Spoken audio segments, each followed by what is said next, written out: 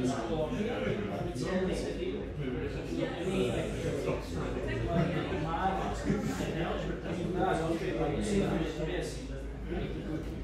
right.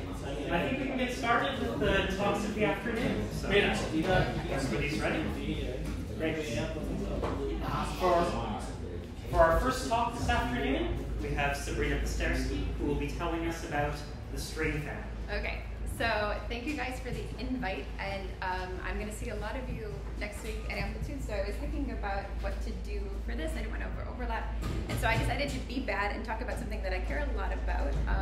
So normally I do celestial amplitudes, we can talk about that during a break or whatnot, but something I care about just as much, if not more, is you guys. So I'll have a good excuse for why I'm going to just not do a physics talk right now, but we should have some fun, and I really want to lean into the prompt for this week, which is there's no fixed scientific topic, so let's just X that, like no fixed topic, and that we really want to instigate a stimulating environment with lots of informal discussions. So the kind of point of my talk today will be to try to get us to debate something, which I think is something that we collectively have to agree is a good idea to try to do, and if it's not, we can also agree on that. But basically, I was thinking about when I should try to do this, and looking at the history, or being an armchair historian for looking at this history of this institute. We're 100 years from an anniversary for this institute where Niels Bohr was lobbying for its creation since his appointment as a professor. So as a newly minted professor myself, how would I be as much like Bohr as I can be? Like, well, one thing I could try to do would be to figure out what we would want to do if we were going to create an institute now, going forward. And then another thing I want to point out from this Wikipedia article is it's kind of cute that it was funded by a brewery and later the Rockefeller Foundation. And so you can ask what that means about the importance of beer versus quantum mechanics, but I'm not going to go down that route. Instead, I'm going to say what I'm going to say. Okay, so as a newly minted Perimeter Institute faculty member, which I'm so happy, I love it there, even though I've only been there for a little bit right now, I am greeted by the following thing, which was added recently to the door when you walk in.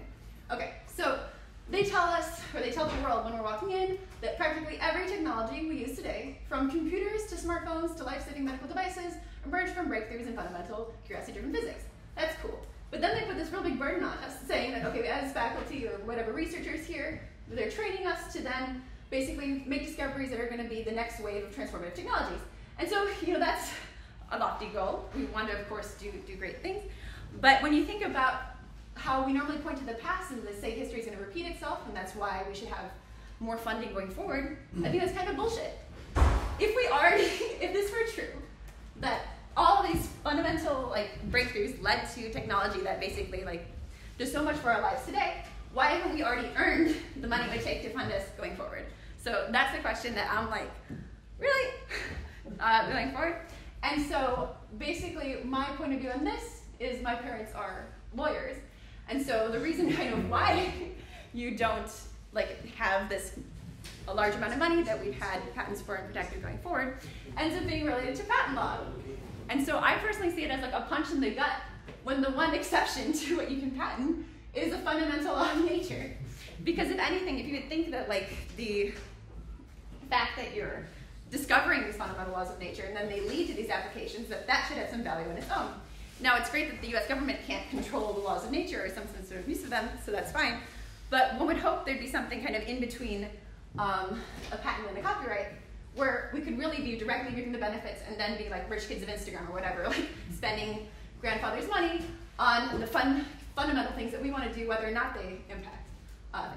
So one kind of fun thing about it, so if you were going through this legal perspective, if you really wanted to go and change patent law, which I'm not going to end up advocating for, a lot of this stuff is based on what precedents were. So you have, I guess the time steam engine or whatever, British common law kind of affecting the US kind of a status quo for what they would consider for what they would patent. So it's kind of fun that basically one of these examples of a precedent from the US courts is that for the patent eligibility of abstract ideas is something as simple as adding a rubber tip to a pencil. So the particular diagram here, which is your standard number 2 on sharpened pencil, is a little bit different than the one in this attempt to patent, because here the rubber tip is kind of in this thing that's crimped on, versus this is more like the rubber erasers that just go on outside of the pencil. But basically, The decision came down that that was an abstract idea they couldn't patent, so that's sad. But then the funny thing about it is those precedents end up really having an impact later on when you're talking about, for instance, computer-related claims for inventions. So these are things where these precedents seem kind of silly in hindsight, and you wouldn't think it's applicable, but they really keep getting used in the courts. So one should kind of think about that. Now, if we went, and if we're going to be in an era where we're looking at like original intent and like textual readings of the Constitution, then why not go to Article 1, Section 8, where it says Congress has the power to basically promote the progress of science and basically like rights to the respective writings and discoveries. And so if you look at that, that doesn't really say fundamental laws of nature anywhere in there. And basically the idea here is to promote progress of science rather than just to protect particular inventions of Americans, for instance. Okay, so there's my like pipe dream about like how we're gonna have something between like where you get royalties off of like ideas, or if someone uses your equation to make money, you can have some fraction of that going to fund research. Isn't something that I'm actually going to advocate us being able to do. But the thing that I think we can do in the meantime is imagine, say we had found a way to get that equity, or we had that wealth. The mechanism by which one would then propagate that to our generation is something that one wants to think about. I think it's an important question. So what I love about the Niels Bohr Institute in particular, why I kind of like decided, okay, here's the perfect place to be doing this, is that Niels Bohr got it right. Not only is his academic family really awesome, but his biological family is part of his academic extended family. So if there was something where our academic relatives had done something where it then is a practical implication, and there's like patents that are using that as citations for prior art, and you see this nowadays with quantum computing, like you look at the prior art sections and they'll have some previous patents, and they'll also have like Feynman's work in it. So if you're going to be able to cite it as prior art that you can't then say is patent protected because it's basically published already, the kind of the thing that we would try to like mimic would be, say, an academic family tree. So some way to decide who's going to inherit based on, I guess, their productivity or whatnot. Talk to that later. But the funny thing about it too is like, to what extent are we already like a family? So I'm 29 years old and having gotten a faculty job, assuming I get tenure and I don't screw it up by talking about stuff like this, I will know some of you guys for 50 years. And so like that's kind of crazy because I can't even imagine those timescales. And obviously what I do and how you guys perceive what I do is very important for like the success of my career and also my well-being in some sense. So we really are like a family. I'll see you guys like once or twice a year for that many years. It's crazy. And we really aren't that big. So if we look at strings last year, which was Brazil virtual, and you think about the number of people who are just signing up to register, that's not necessarily going to be everybody, but it's going to be a much larger swath than if you're looking at who's attending an in-person strings. You have just shy of 2,500. And so if we want to really include like you guys, everybody who does scattering amplitudes or whatnot, that's what I mean by string family. I'm not trying to be like very stringy. I mean, I'm celestial amplitudes. I'm lucky to be part of this too. We have maybe 5,000 in this extended family.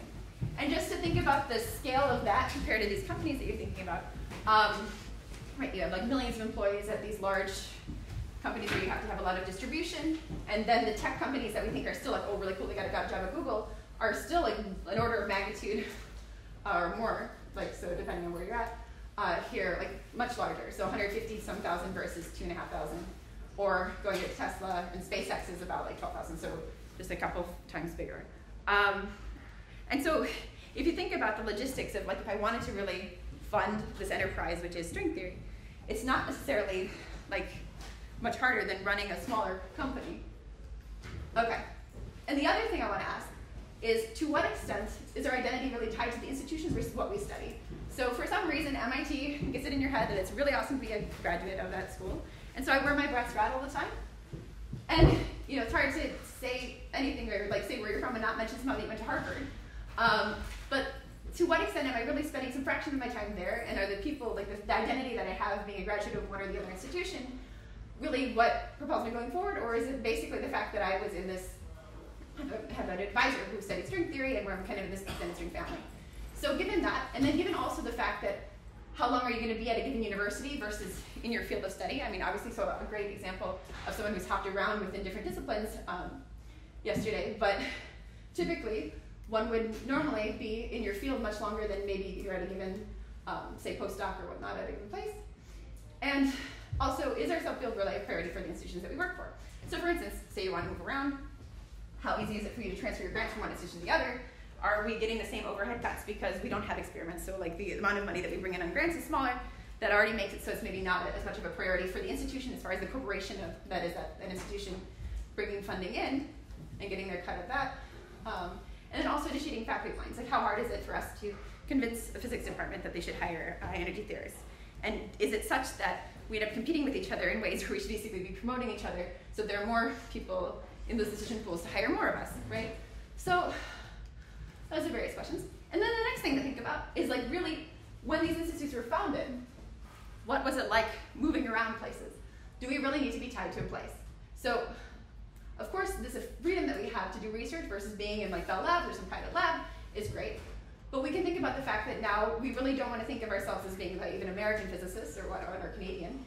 Really have no borders, no private interests dictating us, but still learn from the university or institute system. So just to point out, when you're coming to America at the time of like joining IS, you're coming by boat, and if you wanted to fly around, it was basically like a cruise ship type itinerary, where this is the advertisement for years after full haul, if you wanted to go on this exciting airplane adventure.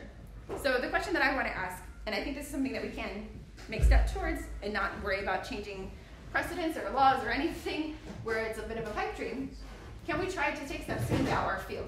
And the important thing here being making our field an entity that you then can give money to and then also control basically it more than just like, okay, this grant is for so many years, if you don't spend it, you have to give it back. Okay, so I think the very first step for this is alumni relations.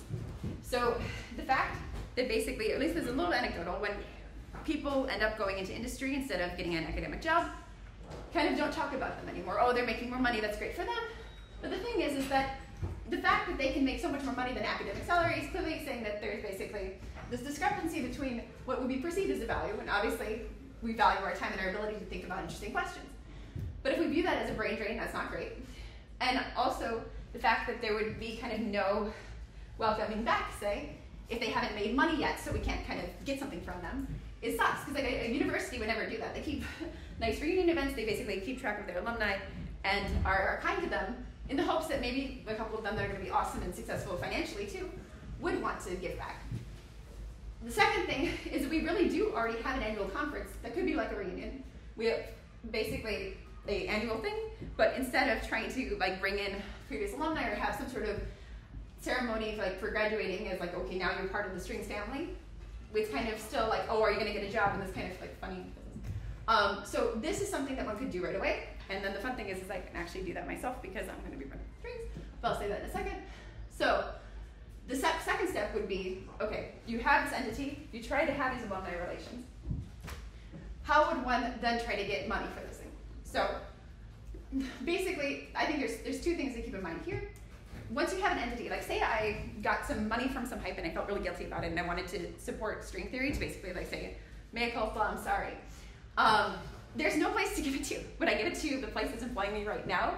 And then it'd be weird if I'm then applying for jobs later. Would I give it to the IS? The IS doesn't just have natural sciences, and I didn't get a job there, things like that. So there really isn't a natural beneficiary where I'm saying, I want to fund this research versus that person's research.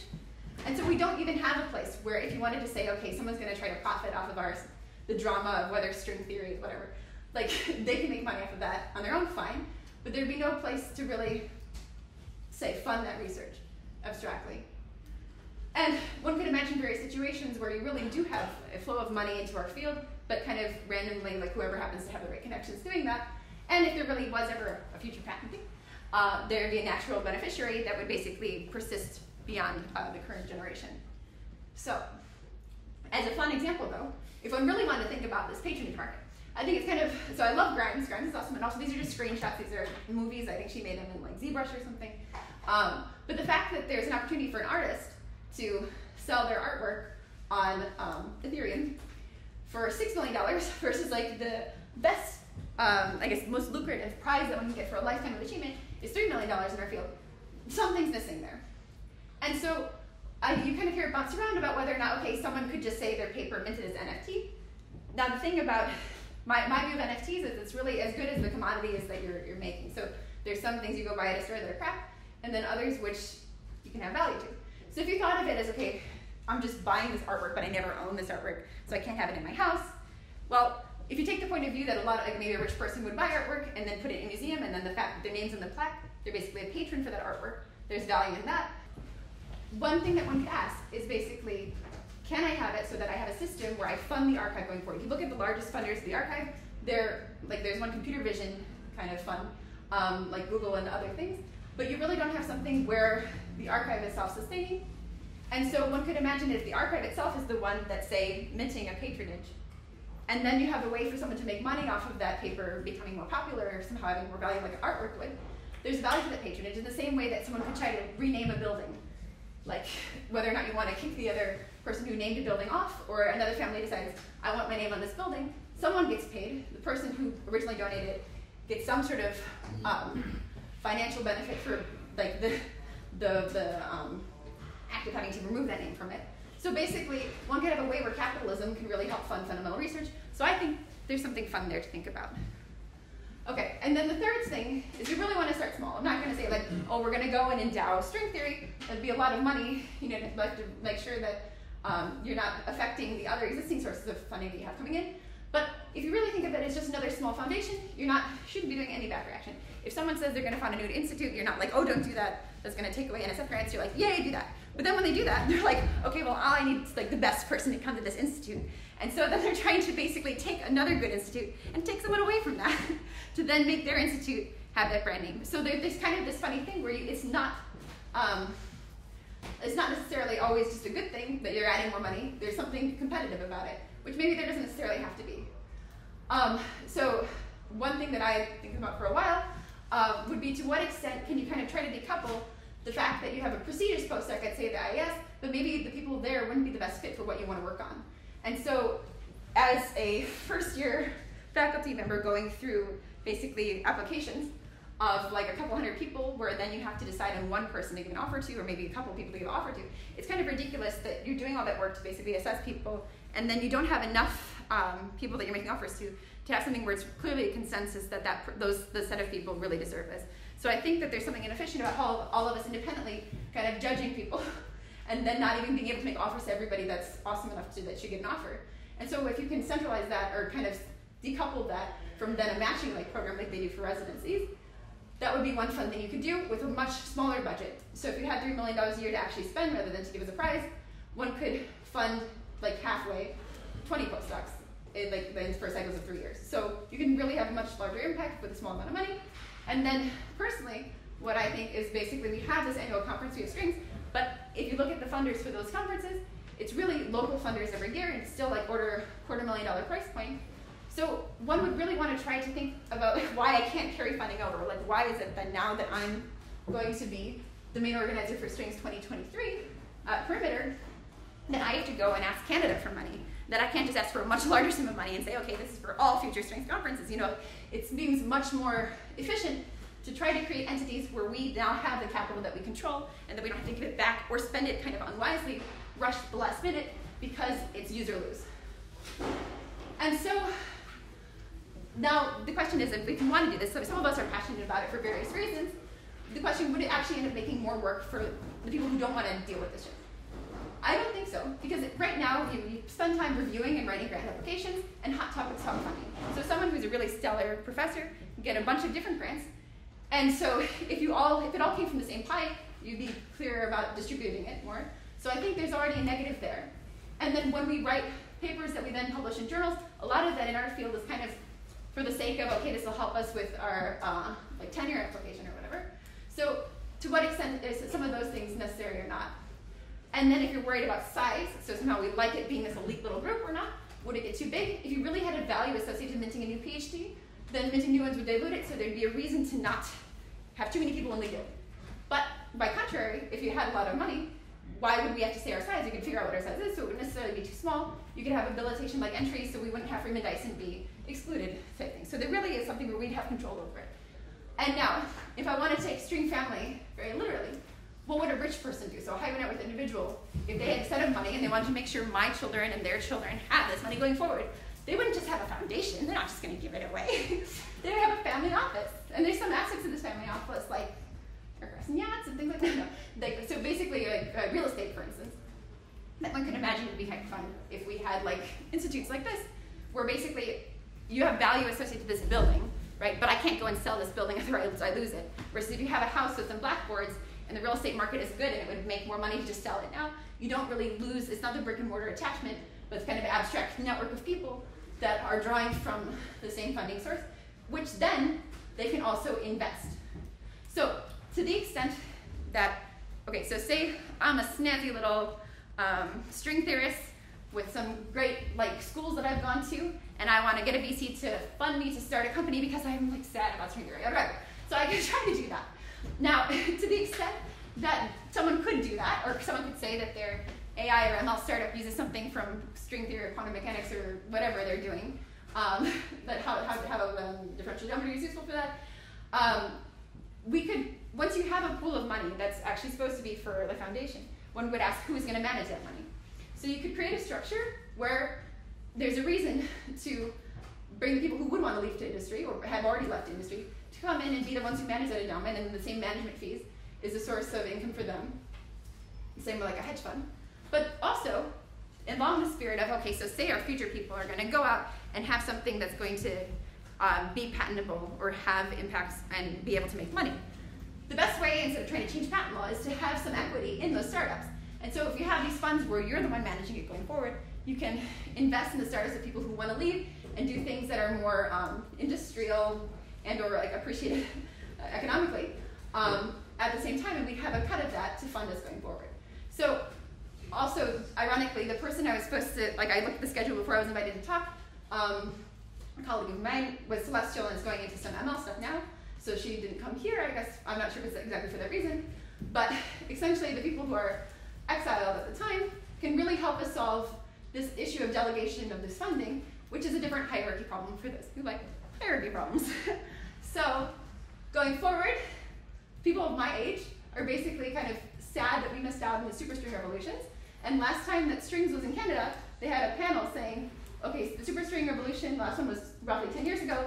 We want it to another one now. So we're going to have this panel to try to talk about what would the next superstring revolution be. That was in 2005. So long time since. We can't necessarily make that happen, but we can decide to have our own revolution of a slightly different kind. So I invite you guys to think about the fact that we are part of a much older and more valuable tradition than any individual foundation or university. We really are a family, and we should be able to control the future of that family and basically fund our research going forward. So because I like playing as illustrator, I made a little logo. Now debate me. Okay. So, yeah.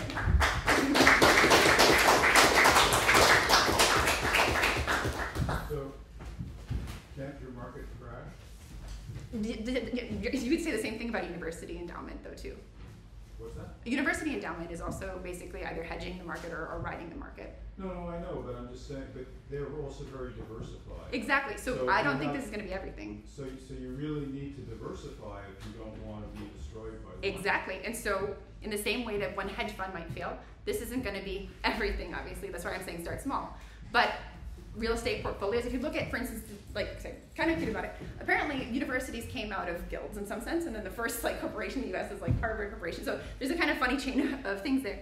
But like if you think about like Trinity College or the different colleges within Cambridge, those guys have huge like asset portfolios.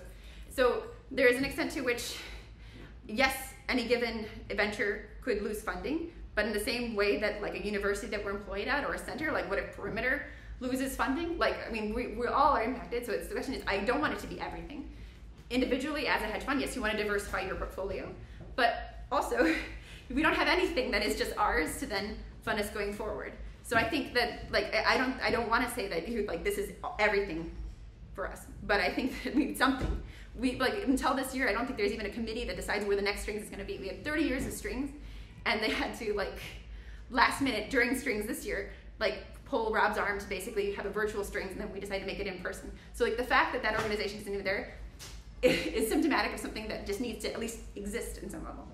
But I mean, once you do something like this, I mean, you're assuming I'll be successful. You're subject to the whims of a lot of other people out there who may not necessarily.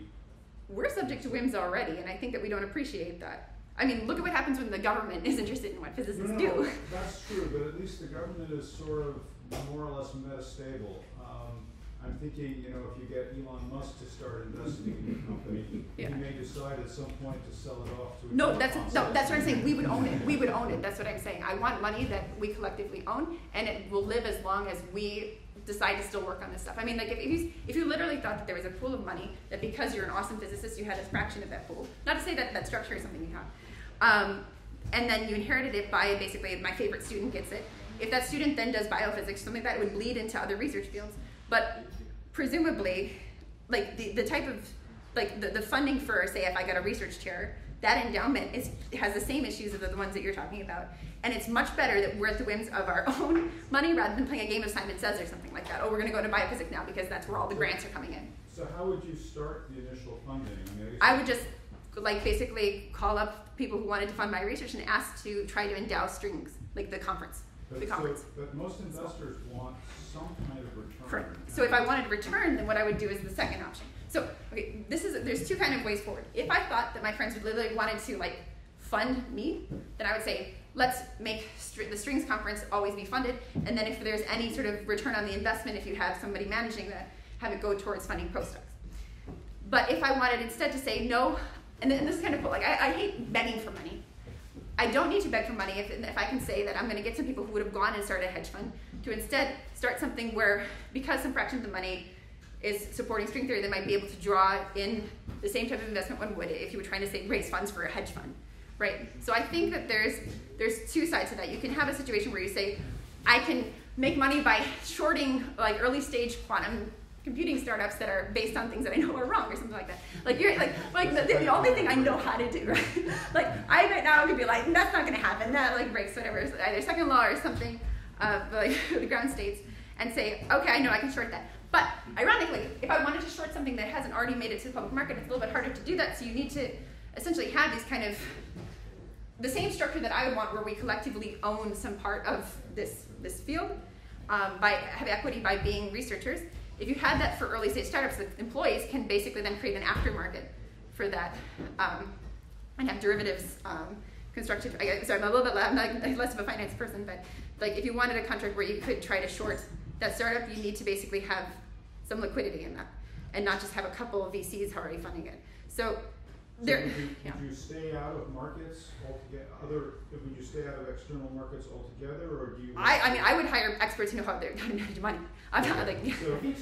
Maybe a better way to say this is, it sounds like the idea is to sort of do something similar to a university, right? Reach out to the alumni. To start first, exactly. Essentially. It's like so I'm at a Hertz Foundation right now. So what you want to do is not model a hedge fund. You want to model a stock index. I want to, like maybe a SPAC or something like that, depending on who you trust. I literally, I'm happy to take advice because I don't want to say that I would know how to do this. But the thing that I imagine is that if I had someone who just wanted to donate, and I could set up something where there's some tax benefits to doing that through the foundation. If I wanted to say profit off of either the talents of people who've left our field, who know how to manage money now because they worked at hedge funds, or have some cool AI startup, that would be in a for-profit branch that kind of is on top of it. I would not be the one to try to make decisions about how to invest because that's not my expertise, but I would hire, like in the same way that someone who wanted to start would hire people who are experts in that to do that.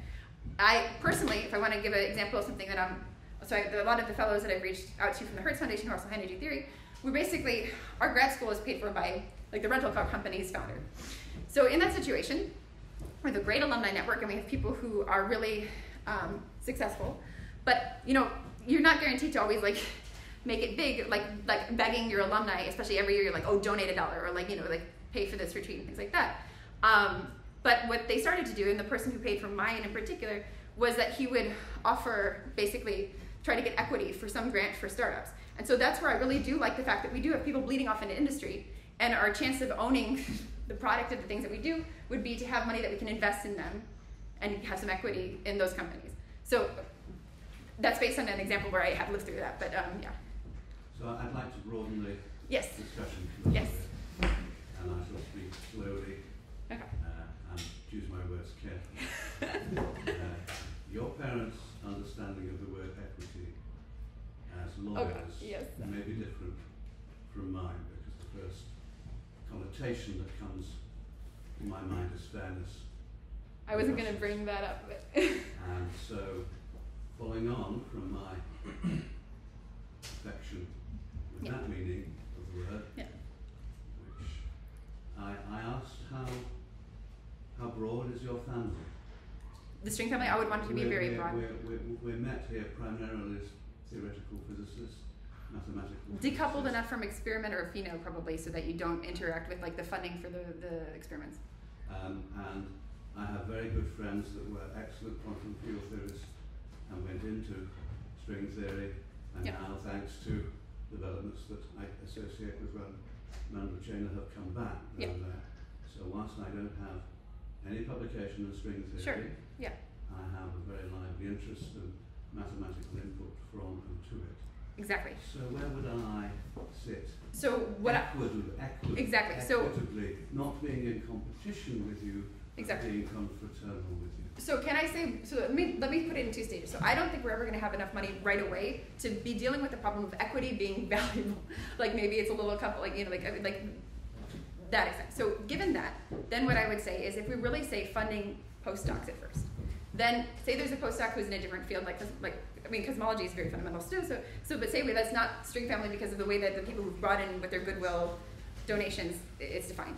If you're funding research that's like ongoing and useful, then that's much broader just by definition of like who I'd want to work with me as a postdoc versus who I'm saying I'm endowing as a chair of like some faculty. So I think that the first stage runs into this issue less. At the later stages, I would love it if there were like different versions of this for different fields. And so essentially, like, there's an ecosystem of things where what you've contributed to gives you your equity.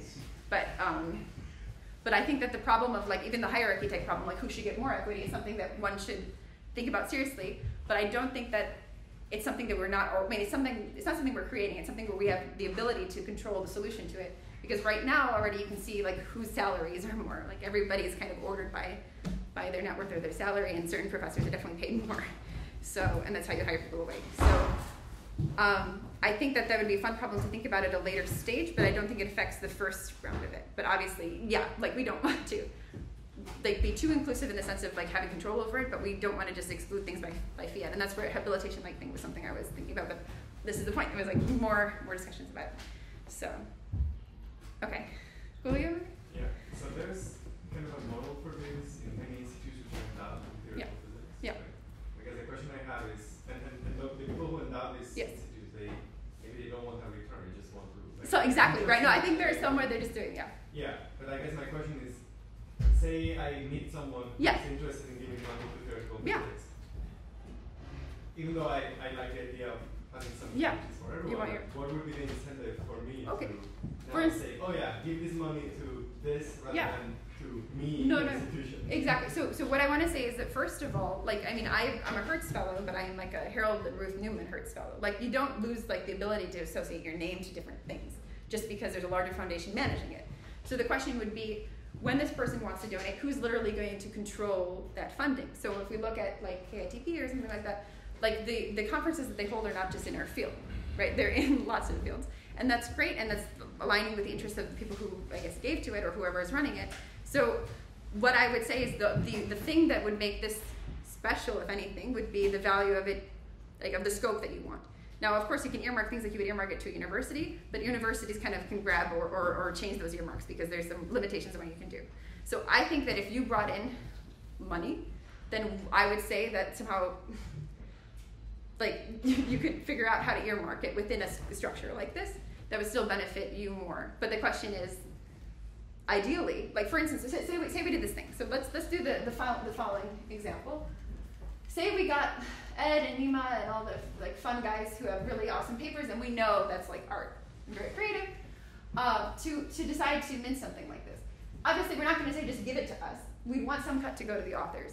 And so that's the type of thing where, like, you know, if you're providing a service, if you're working for this thing, or if somehow you're the one that they wanted to earmark it for or name a postdoc after you, there's a sense to which even universities give up control over the funding and let it be earmarked so that that donation happens, right?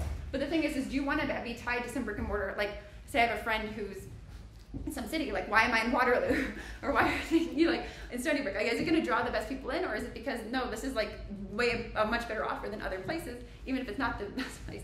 So like when you're tied to a place, I think it's a negative versus I would not try to be poaching people is what I'm saying with this. So I think that that's a positive, and that, yeah. Do you know, can you discourage, so one of the things that you might also worry about, I'm not saying it would happen, but if you set this up and it were successful, then universities might say, why should I help this person get a grant because they're already being supported by this other organization? You could say that already about NSF versus Simon. But I'm just saying that maybe the grant system then would just evaporate, and some people might, for example, have a better chance of getting funding through a grant than through this system. I don't think it would evaporate until it's actually comparable. And I agree. There is a situation where it, in my daydreams, where we're rolling in cash or whatever, and that we've earned from investing in our own alumni. But that situation is much further out, and/or probably not something to be worried about at first. And that's where I'm saying start small. I think if somebody wants to fund a little center at a university, that's not going to affect NSF grants. I do think though the fact that certain researchers can pull in more than enough money for themselves, and then people are still left out, because when you're reviewing these grants, right, you're kind of assessing do I trust this? Do I know that this person's pedigree and things like that? I feel like you could actually have a more equitable distribution within your family, however that's defined. And then if you're not in it, then it's clear that you're not covered by this. So I think that's a great goal, to make it more equitable. Yeah. Can you be sure that would? Could you somehow have something to make sure that would happen? This is why I want to bring it up to you guys, because even if I could pull in all of my mea culpas for things that happened in the past, or whatever, I want this to be a problem that we solve together, because I don't think it has any value unless it's something that we all think about. And I think it's something that I want to make it so that we can think about it. That's not a pipe dream to think about, but I would not want to be the one telling you, oh, this is what it should, I mean, I think you need a lot of people working together exactly. for a long time in order to make something where you can be sure. Oh, exactly. But I think that I'm not confident that it would take a short amount of time, for instance, to create a better version or more equitable version of the funding system. But I do think you could kind of train, to guess who would get an NSF grant. There are certain grants in Canada that I would basically know that I'm going to get if I applied for it. Why do I have to apply for it if it's going to be automatic and I'm going to get $15,000? Or why are my grad students paid so little, $18,000? Various things. If they're automatic, why make you go through those hoops? Let the big names get their funding, and then have a more thorough review for people who would be not known. Is what I envision, but I want it to be not just my vision of this. So would you want to dispose of applications for grants, or just have people on your publications, or? I would want to dispose it for the people where you know they're going to get it. So if, say, you start a person who just got hired at some big league U.S. institution, they're going to get an NSF early career grant. If we had the funding where we were actually the ones bankrolling that, why make them apply? That's my attitude. But that's very optimistic, because it would require a lot of funding to be able to just be NSF career grant, here you go.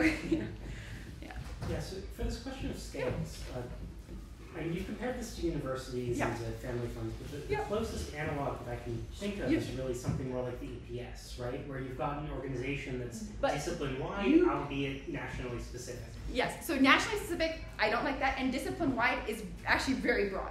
So I think that if you try to cluster, so what I find is funny is when we're at these faculty meetings, I'm surprised, maybe it's because I care a lot about my other quantum fields and strings faculty, that we come to a consensus a lot more. So I wish that whatever pool of funding there is, you have it clustered into people who are more likely to have a consensus on the research directions, and they control that funding, aka they're not competing for. Okay, but APS does have divisions that maybe, but those are pretty broad. And I would say if you have to basically pay to give a talk at a conference, that money, it's more of a union or something like that, where they're representing you versus where you're getting equity and there's value in it. Sure. I shouldn't have to pay to join. Nobody should be paying to join a society.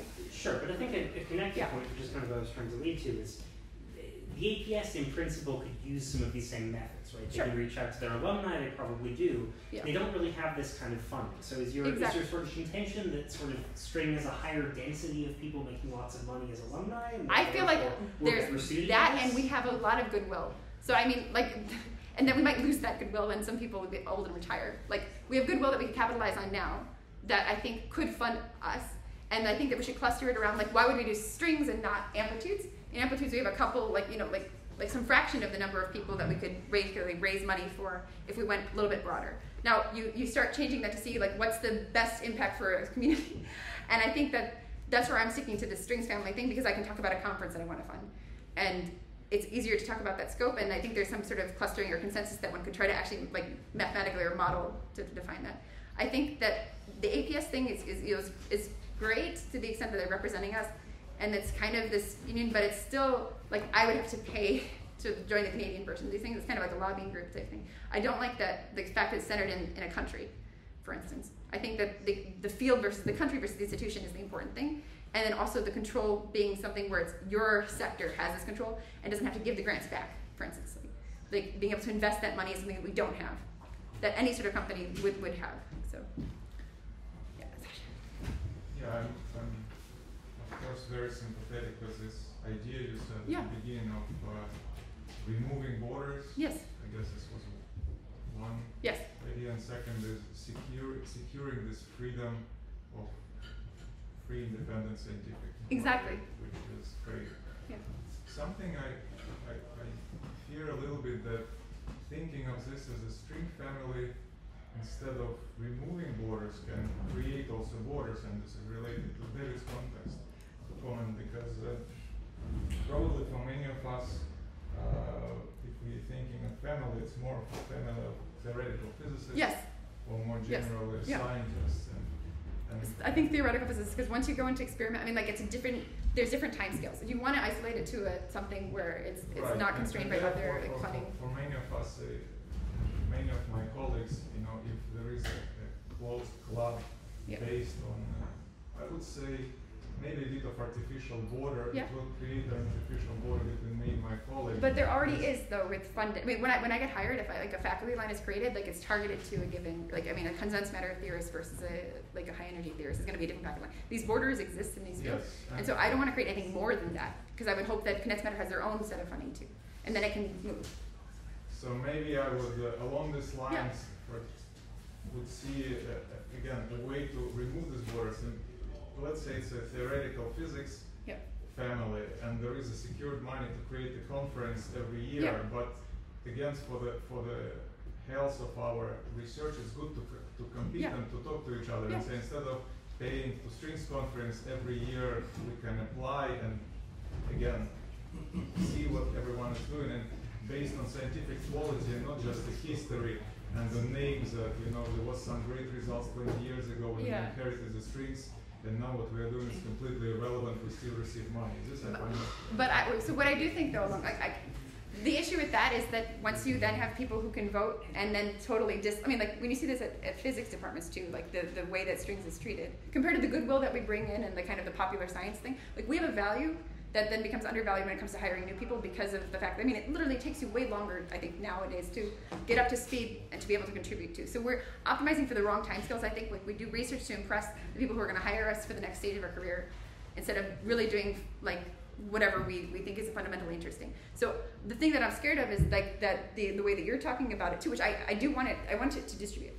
But the first thing that I'd be worried about is if it's the same thing as in a department, where basically less and less, Simon's obviously covers a lot of stuff for us, but they're going more into computational things. They're going into what they think is useful. So the extent to which, say somebody's earned it. So say I have literally earned money, I can then let my kid do their passion.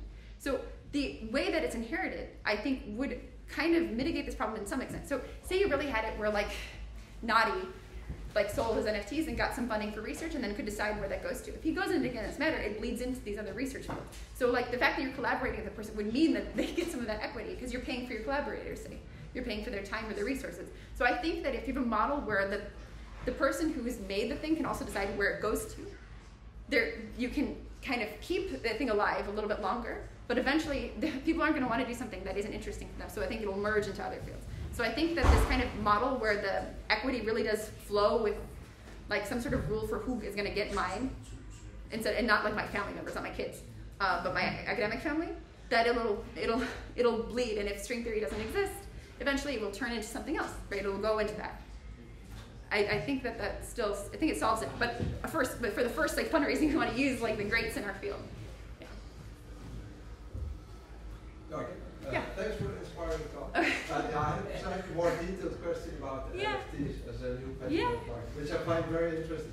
Since you have thought more about it or have more information, so if you start minting highly cited articles and Nobel Prize winning articles, is there anything known about the marketability of these? I think that would be, no, so what I really want, I want to like, so I'm near Waterloo, so I'm like really trying to get into Vitalik Buterin or either him or Sam Bankman-Fried to like be on board with this, because Sam went to MIT with me, I don't know him, but like I would love if we could get somebody who is interested in NFTs and interested in science to help us really get it out there, because I think there's definitely a market.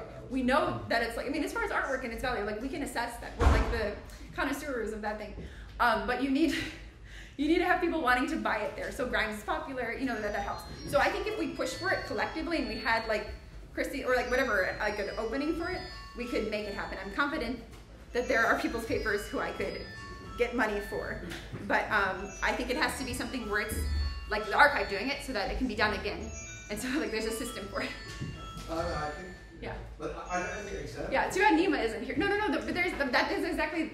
I haven't looked to see if anybody's tried to do it on their own. I heard people like joke about doing it, but I think the fact that they haven't is a good thing, because we need to. I think you really need to be like, this collection of papers is going out and like this is going to fund the archive. It's going to basically be a patronage and not just like that there's value attached to it, right? Like it's there like there's a clear value to being the person who has supported the research of Ed Winton, for instance. And even if it's paid later, like why would I do artwork if not later to be, you know, to be paid for that artwork, right? If I was a painter, but I'm confident it could, with the right people, I think it could happen. Yeah. So I'm a huge fan of like the funding part. Yeah. Of the like NFT NFT thing. What I'm not that big a fan of is like the environmental impact of that entire structure. No, but they're going to proof of stake instead of proof of work. So I think Ethereum is going to be more environmentally friendly. I'm a new, you know, like just like kind of enthusiast for like different possible markets for our stuff. So I'm not an expert on it, but I think they are transitioning or merging to something where it's going to be less energy intensive for Ethereum. Yeah. Though I guess the other question is, if you've got a persistent identifier of patronage on the archive itself, then do you need the NFT for? No. So what I'm saying is, okay. You're using the fact that the NFTs create this art, have this market, like in the sense that like you could have sold. I mean, you could have sold the name on a building already. Right. So this structure, this popularity of NFTs has basically made something liquid that wasn't liquid before, is what I would say. I would view it that way. They created liquidity, and the commodity is as good as something you could have had before. But to the like, I'm not going to argue about. Like, I'm sure like someone who really cares about blockchain could say why it's better, like why you trust that ledger versus like trusting. Like us saying, or the archive saying, yes, it's this. But I think that, right, like I don't want to counter the point that everybody could just create their own thing, but I think that there is a more consistent value to something if you do have it being through the archive and you can fund the archive, and that's good for us, right? But of course, nobody should be told not to do their own minting, right? Like I'm not going to tell anyone what they can't do. I just like want to create something. How would you bring someone in? And under what circumstances? So this is something that inevitably is a very painful question, but probably needs to be dealt with.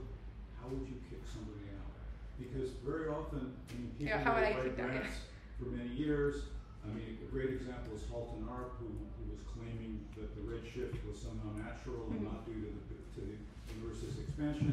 At some point, he was finally told, "We're not funding you anymore. We're not giving you any more time."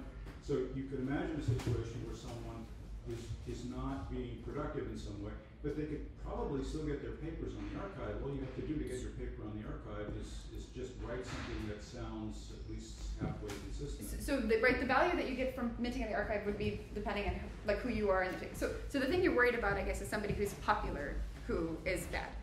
This is where I kind of like the reverse, or somebody who's somebody might be working in the middle of Botswana somewhere, and no one's ever heard of them. No, I agree, but those guys are already screwed right now, which is bad. I think there's a part of me that thinks that the consensus of the field is a better indicator than any individual's either persona to the public or their own value of themselves.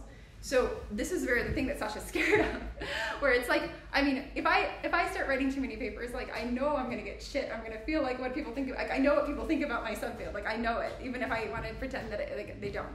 Like you have a sense of consensus with a small enough community that ultimately, whatever say vote delegation based on seniority, which isn't necessarily great because then the older people are controlling things. But if it's based on like the fact that they were able to get value from the papers that they minted, I think it makes more sense.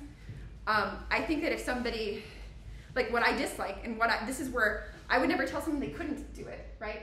But I really do like this notion of us being the people who have some organization where we can then basically commission. See, okay, imagine right now. So I was in a situation before where basically a lot of like outreach opportunities, but you don't deserve to have those things.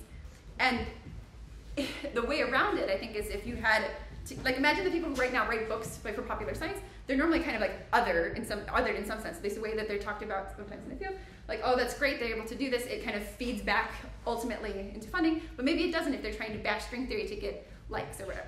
So I think that if you had an entity that you could approach to and then we actually had, like, trained our grad students or whoever to say the way that we wanted to present what we do, like, you could have better quality, like a better product here than any individual person who's trying to get that clout and go out there. So you could prevent something like the next so-and-so from happening because there'd be like a consensus or a body that one could ask for like the voted opinion on rather than like any individual professor who's going to be nice about a person. So I think that there's some value to the consensus that really, so the downside is right now it's like everybody agrees on a couple of people being really, really awesome, and you can see that they're friends with some high net worth individuals who then, like, I don't know, they mingle with, but like their success is also rooted in a larger community following and caring about what they do. So I want to create something where basically there's still this consensus that we kind of know, like, oh, that's a cooler paper, you know, just because it has citations, it doesn't mean it's better. But like that, like, I think that doesn't exist unless like kind of everybody has some vote, even if it's weighted. So I think I think I've addressed your question in some sense, but maybe I can say it again if I didn't quite. I want there to be like some weighted vote, and I think that if we would kick somebody out, you know who's like the weakest link. Goodbye. I'm just concerned because sometimes someone may be saying something controversial. Yeah, that might be wrong. Yeah. It might be right. Sure. So if they have, so my attitude would be if they were able to pull in the research funding based on their work, so like say their NFT made money and think their equity is something larger because of past work, then that's the same way that people who have seniority have done great things in the past are believed longer than a new grad student saying the exact same thing. We see that already with like solving information paradox proposals. We do it, and things but like it's not. Some people don't regard it as fair. Yes, but the question is it more fair or less fair if you can quantify it and then you can actually tweak parameters to change it? I don't want to be the one to propose that you could tweak parameters, but you could definitely redistribute equity if you wanted to. Saying you don't want to be a clone of the system as it is. I agree, but I think I want to start. The reason why I want to start is something like a clone with more control. Is that I know the bad sides of it already. And then you're just trying to start eking your way into something where you have more and more control, and then you have time to think about making it better. Because it's a lot easier to make a system better when you have control over it collectively than if you don't. And right now, like, we can wish the university system was different all we want. We don't have anything to say, here's the money is the power. My attitude, but. I don't know if I should say this publicly. No, okay, sometimes the problem isn't that outsiders are controlling your field, but maybe insiders are controlling your field. Yes, but what I want to say with that is imagine if you had a situation where there's more funding and then longer term postdocs. So instead of this 3-year thing where you're trying to impress the person who you're working with to get a rec letter for, you can literally do what you want to do. I think that there'd be better opportunities for younger people to do things that they're passionate about and gain traction that way. And especially if the votes weren't all delegated and there is more people who has a say, rather than just like the top couple people, which I think have like our respect and also have influence on funding. I think that that's strictly better than it is now. I think I can make something that's better than what it is now. That's all I want to make. It's like epsilon better. Yeah. It's also one has to consider the trajectory of current funding. Yeah. All of these things. It's definitely not going upwards. But we do have a lot of people who are like going and making money quickly and then come back. So I feel like to the extent that we want to embrace this kind of like leaving to come back, like I think we should. I think we should be getting something for it. But I think that if you had like, you could also train people better. But what I like is this notion of being able to employ our own people who want to leave into industry or have left. I think it's better than trying to say get a cut of like referring them to a hedge fund, because I think it's kind of like predatory to be like, oh, you didn't make it, so like here we're gonna like send you off there and get a cut. Like I don't like that. But yeah, that's right. Yeah. Okay. Well. Thank you guys for listening. Sounding like the discussion is cooling down a little bit, or at least maybe we can move it to sort of the informal context of the break, and then we'll be back at quarter till for the next. So let's thank Sabrina again.